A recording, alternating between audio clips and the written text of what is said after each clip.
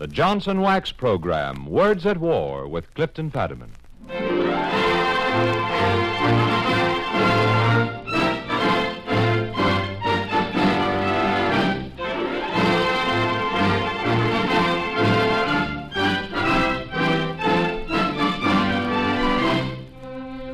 The makers of Johnson's Wax for Home and Industry, in cooperation with the Council on Books in Wartime, present Words at War, bringing you another dramatization based upon the most significant writing to come out of this great world conflict. And here again with us as usual to introduce our program is one of the keenest judges of good books in America, Clifton Fadiman.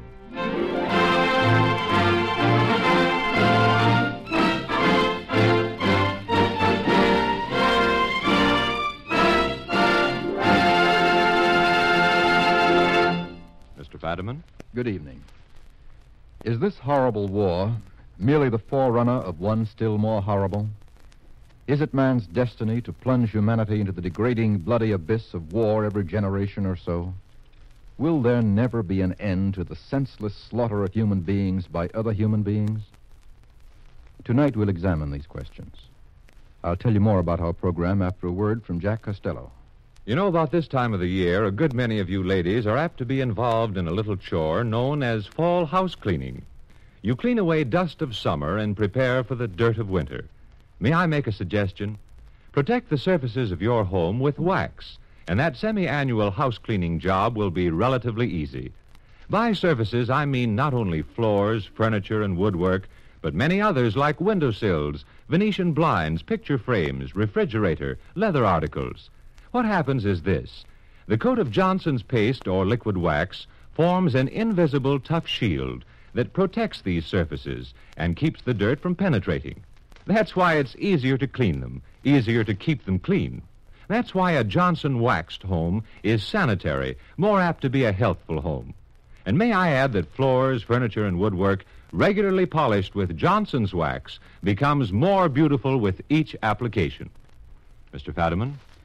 Our program tonight is suggested by two very important books recently published. One is The Time for Decision by our former Undersecretary of State, Sumner Welles. The other is U.S. War Aims by Walter Lippmann, the eminent writer on political subjects who is one of the few living Americans who took part in the formulation of our war aims during the First World War. In their books, Mr. Welles and Mr. Lippmann ponder the most important subject in the world today. What are we going to do about the peace? Will it be a lasting peace or just another long armistice? Now, the views of these two distinguished authorities do not coincide in all particulars, but they are agreed that we must do more than we have done before to ensure the peace, to make certain that this time we mean it when we say it will be the war to end wars. You know, we said that once before. Don't you remember that wonderful day in November 1918?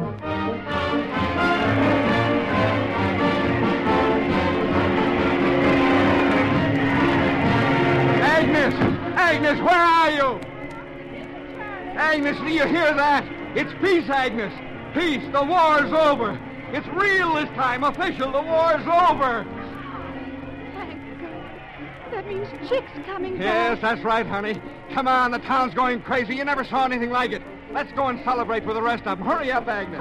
I'll be ready in a jiffy. Atta girl. Oh, boy, I just got to yell or something. Hurry up, Agnes. Yay! And now it's all over there. It was all over there.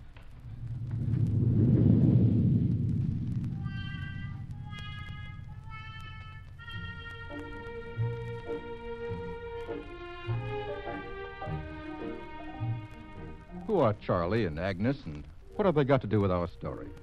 Well, they're not any special Charlie and Agnes. Let's call them average Americans. Average Americans who sent a boy off to the last war, the war to end wars, and who are in that fortunate group of parents who saw their boy come home safe and sound. Where is he, Agnes? I don't see him. The train's just stopping, dear. Oh, yeah. Maybe you missed it, huh?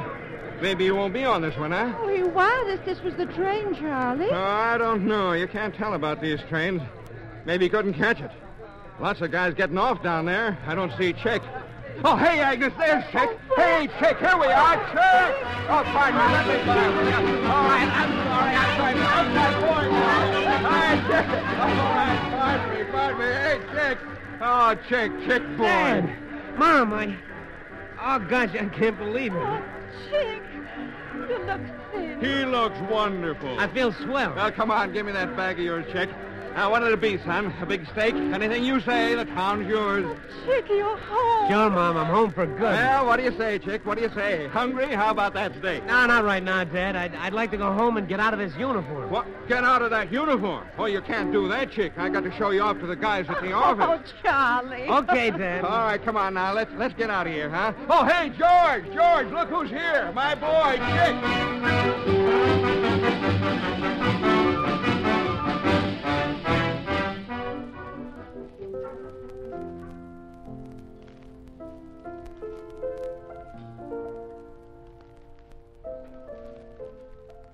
Gosh, I've dreamed of evenings like this, Betty.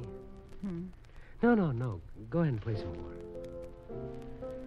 Must have been terrible for you, Chick, darling. Well, I guess it was. But I guess it was worth it, Betty.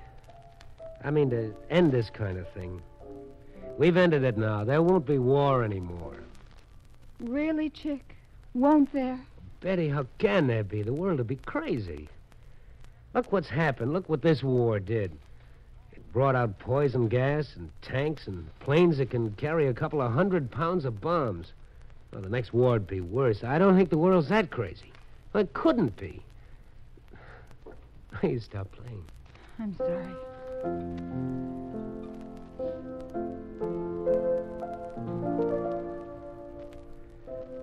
This war is something to be forgotten. Let's talk about you and me. Betty, when can we get married? Soon? Anytime, Chick.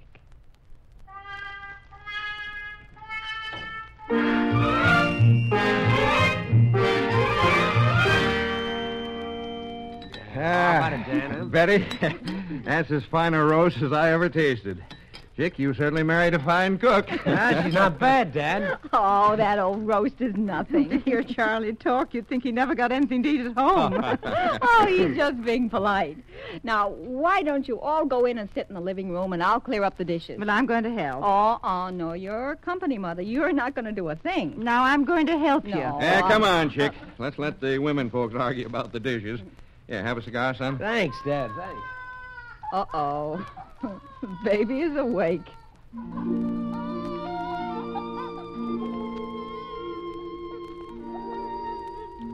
The baby's crying. Let's tiptoe in and take a look, eh? Oh, what's the matter, fella? Hungry? Safety pin sticking you? Or just plain fretful? Cut it out, youngster. You haven't seen anything yet? Just wait until you lie in a foxhole all night with the planes diving at you, the grenades exploding all around you. You've got a nice soft crib now. Wait till you have to sleep in a foot of water with the shells bursting a few yards away. Cut it out, baby. If you think this is tough, just wait until 1941.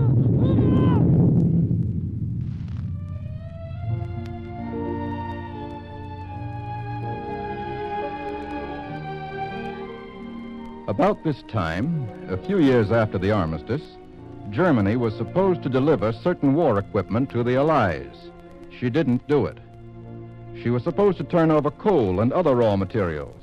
She didn't do it. She was supposed to reduce her army to 100,000 men. She didn't do it. She got away with it.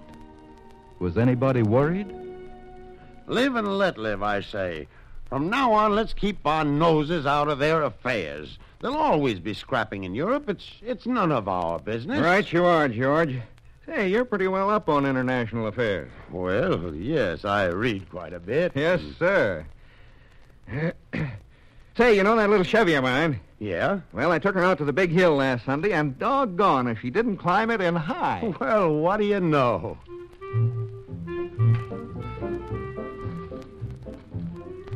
Over in Italy, a fat man put on a black shirt, pulled his belt so tight that his chest stuck out, and gave the world a new word to ponder.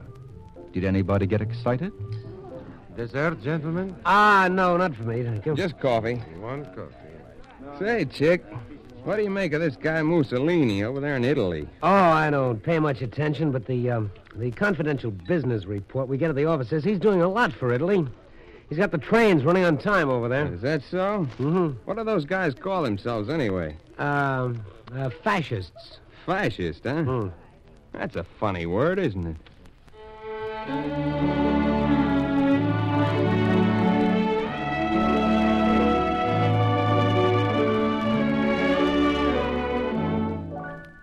A very funny word, Joe. About as funny as a buzz bomb hitting a children's hospital. About as funny as another guy who started throwing his weight around in another section of Europe. What is it, Charlie?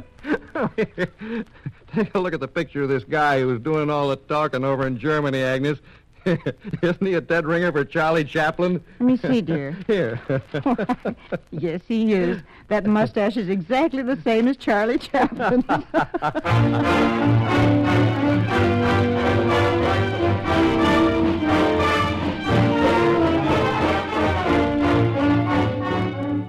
Ah, the pleasant years. Gertrude Ederle swimming the channel, Shipwreck Kelly sitting on a flagpole, Rudolph Valentino, Al Capone, Amos and Andy, the Vagabond Lover, the Kansas City Nighthawks, the Charleston, Mahjong, the Black Bottom, Dr. Coué, and every day in every way I'm getting better and better. Oh, yes, weren't we, though?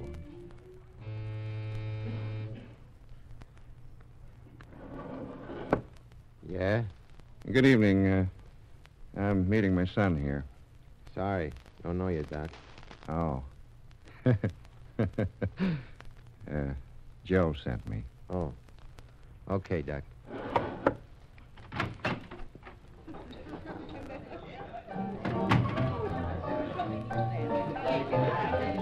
Hey, Dad! Here I am. Oh, there you are, chick. Well, how have you been, son? Oh, swell, Dad, swell. Coming over to Bud's birthday party tomorrow, aren't you? You couldn't keep me away. Say, how old is he? 10, huh? Yeah, 10. Oh, Dad, he's a great kid. Yeah, he is, chick. Just like you at that age. Oh, you think so, huh? What'll it be, Chance? You got any of that imported stuff? Sure. Just off the boat. We scraped it off. Okay, bring us a couple. Okay. Let's have a look at your paper, Dad. Sure. Anything new? Not a thing. Japan invades Manchuria. How are things at the office, Dad?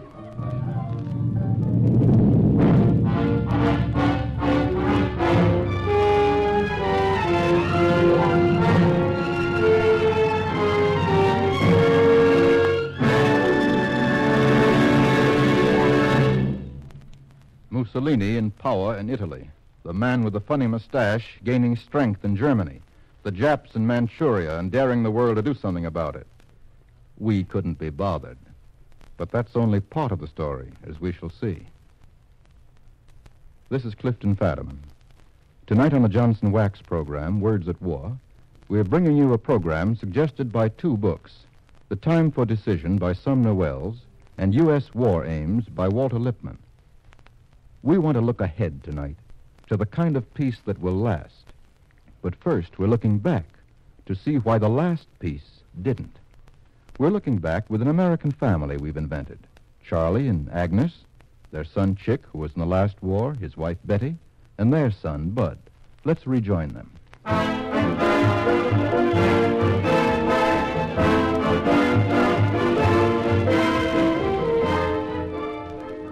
So Japan invaded Manchuria in 1931, and so what? So nothing.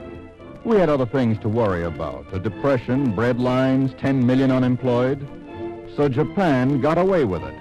And on the other side of the world, the guy with the mustache and the guy with the chin exchanged winks and said, "Brother, this is going to be a cinch."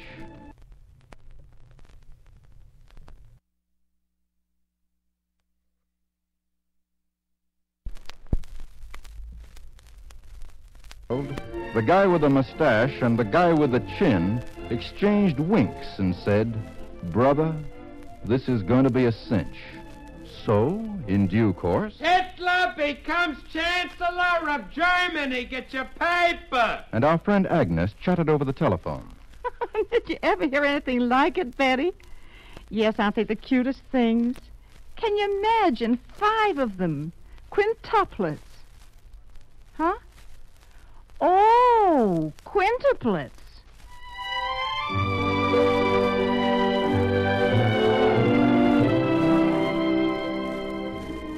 The chin looked at the mustache and said, "Now?" The mustache said, "Now." Italy invades Ethiopia. Paper. And then the mustache looked at the chin and said, "Now?" And the chin said, "Now." Hitler starts universal military training. Get your Oh, paper. it makes my blood boil. Hey, wait. Hold everything. At last, our friend Charlie's getting mad. Good. Let's listen. Yes, sir, it makes my blood boil. What's that, dear? Oh, these gangsters, this Dillinger guy, running wild, shooting people. Why don't they stop him? Oh, I suppose they'll catch him in time. In time. In time's not enough. They ought to run those guys down and send them all to the chair. We can't just sit by and let them get away with it. Why, they'll take over the country if we don't do something about it. Why can't people wake up to that? Why can't they see what's going on right under their own noses? Why can't they? Hitler occupies Rhineland. Civil War in Spain. Japan invades China. Hitler takes Austria. Hitler demands Sudetenland. Hitler demands all of Get your Czechoslovakia. paper. Hitler demands Danzig. Get your Chamberlain paper. flight to Munich. Get your Hitler paper. demands. Hitler demands. Hitler demands.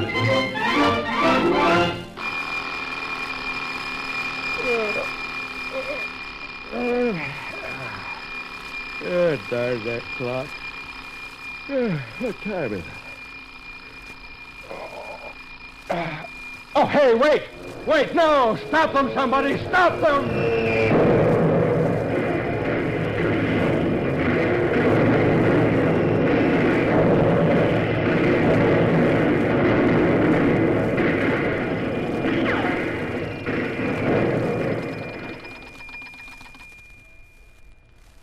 Sorry, Charlie.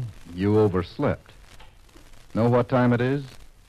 September 1st, 1939.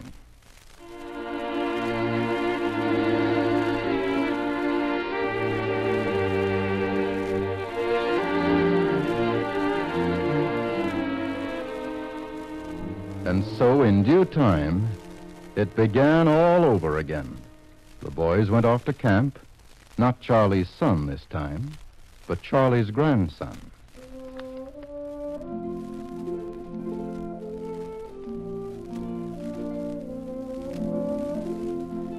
And there were the final furloughs. Dad, Mother, Mary and I want to be married before I go overseas.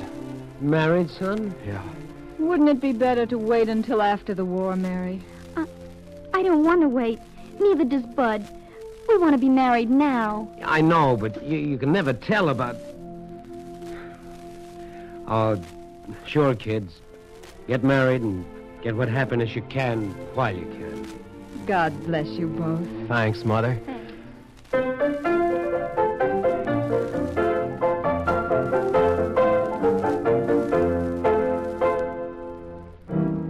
There were the leave-takings, the war marriages, the pitifully brief honeymoons, and inevitably, there were...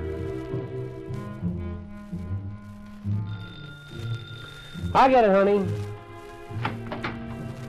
Telegram. Oh, Sign for it, please. there. What is it, dear? Telegram. Oh, who's it from? Just a minute. We regret to inform you that your son was killed. No! Oh, Chick, it's Buzz. No!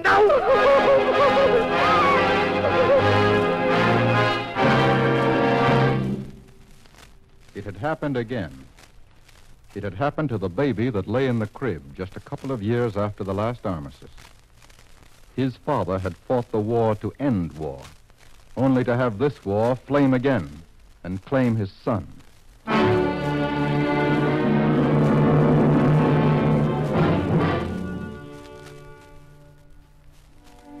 Americans are awake now.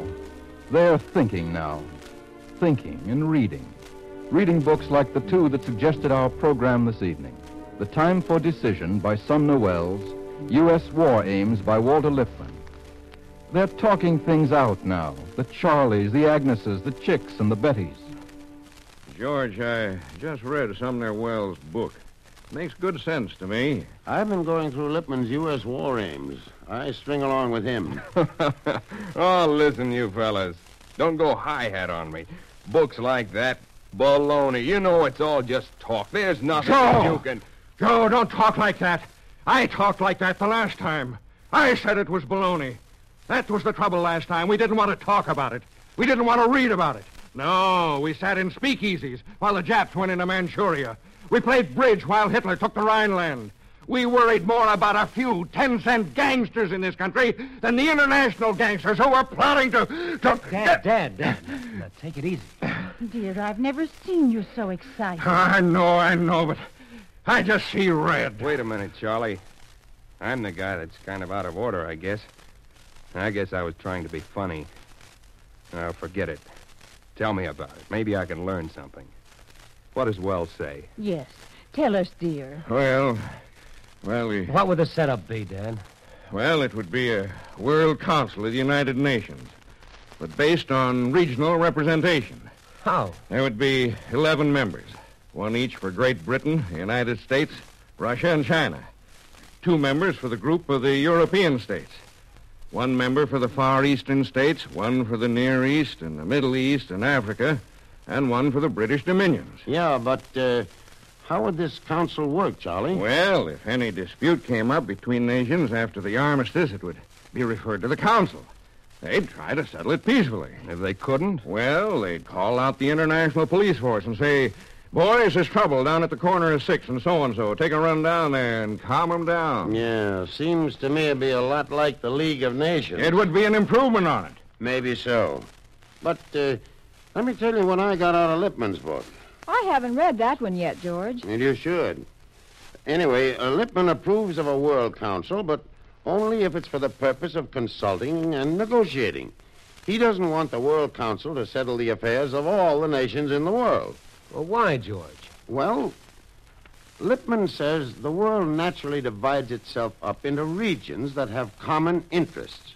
For instance, one of them is the Atlantic region, made up of the United States, Great Britain, France, and Canada, together with Australia, the Low Countries, Scandinavia, and South America.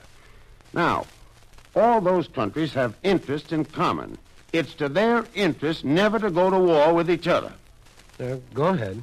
The second region would center around Russia, the third around China, and someday, when we've made enough progress, there'll be a fourth community for India and that area of the world. Well, what does it all boil down to? Well, any disputes within any region would be settled by the members of that region and not by outsiders from halfway around the world. Well, what advantage would that have over the Wells plan? But get me straight, I'm not an authority. But Lippmann puts it this way. Suppose the United States gets into a dispute with, say, Panama. All right? That's a matter of interest to Mexico, Brazil, and some other members of our Atlantic community. But is it any concern of China or Russia? We'd resent China and Russia sitting in on what we considered a neighborhood argument, wouldn't we? But Mexico and Brazil, well, they live on the same street. It's their business, too. We want to consult them. I disagree. No, George, no. As Wells says, when there's trouble any place in the world, it concerns the whole world. Yeah, but under Lippman's plan, it'll never get to be a world problem, don't you see? It'll be settled right in its own backyard. It would work. It sounds to me like you're just putting a new name on a big four-power military pact. China, Russia, Great Britain, and us. And you know what happens to military treaties in this world. They blow out the window. Well, your other plan won't work. The League of Nations didn't work. It could have, if it had the military power to back up its decisions. Well, I'm sure I don't know. What do you think, Chick? Mr. Wells or Mr. Lippman? I don't know, Mother. I don't know. I want to think it over. I just know this. I lost a son in this war, and I'm interested in any plan that looks for world peace. We got to get such a plan. And the more we think and talk and read, the more likely we are to get it. By George, we're going to think this time. We're going to think and do something. If I have to go around personally and throttle every last... Look what you've done, Charlie. You've waked the baby. You sit still, Mary. I'll go tend to him.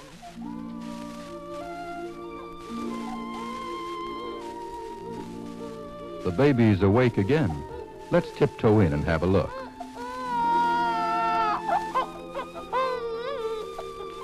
Cute little fellow, isn't he? Always waking up and... But wait a minute. This isn't the same baby we met before. No. This is that baby's baby. This is Bud's baby. A baby that will never see his father. How would you like your war, baby? Your grandfather, Chick, had his with tanks, poison gas, and planes that could carry a 100-pound bomb. Your father had his with blockbusters and buzz bombs and slaughtered civilians and enslaved peoples and persecuted minorities. How will you have yours, baby? The next one ought to be a pipperoo.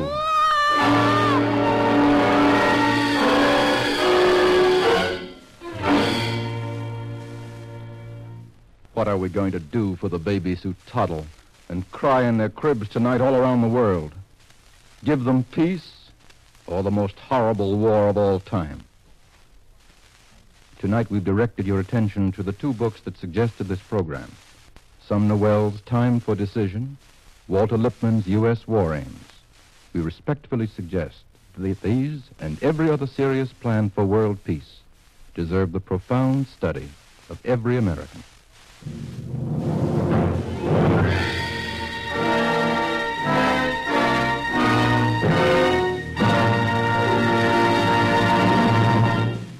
Clifton Fadiman will return in a moment to tell us about next week's program. Friends, are you satisfied with the looks of your automobile these days? If you're not, have you done anything about it? There's an easy remedy for a shabby-looking car, with Johnson's Car New still available at dealers everywhere. Cleaning and polishing a car isn't the big task it used to be. With Car New, you do both of these jobs, cleaning and polishing with one application. Car New is a liquid that you apply with just enough rubbing to loosen the dirt. It dries to a powder, and when you wipe off this powder, you'll see a finish that reminds you of the day you first saw your car on the showroom floor. This is not an exaggeration. We receive many letters from car owners who tell us just that. There's more satisfaction driving a car that's bright and clean. So why not stop in at your dealers tomorrow and buy a package of inexpensive Johnson's Car New, spelled C-A-R-N-U. Now, Mr. Fadiman, what about next week's program?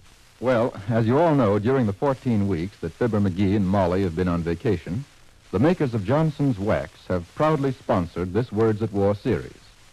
Next week is our 14th and final show on the sponsored series. And you can bet that we're going to make it a bang-up broadcast. Matter of fact, we're trying to decide ourselves now between two outstanding and very provocative books. Whichever one we decide on, I'm sure will give you a half hour that you'll remember. So be sure to tune in. Oh, incidentally, we've received quite a number of letters asking us to identify again the book we did last week. It's called One Man Air Force by Captain Don Gentili, as told to Ira Wolford. Now, this is Clifton Fadiman inviting you to be with us again next Tuesday. And until then, goodbye.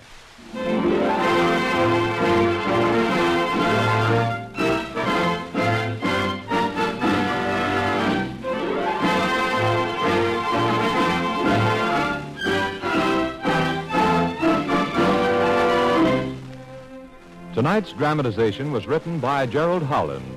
Music was composed and conducted by Morris Momorsky, and the production was under the direction of Anton M. Leader.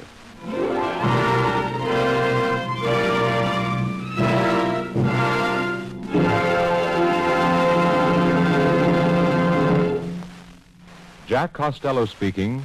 This is the National Broadcasting Company.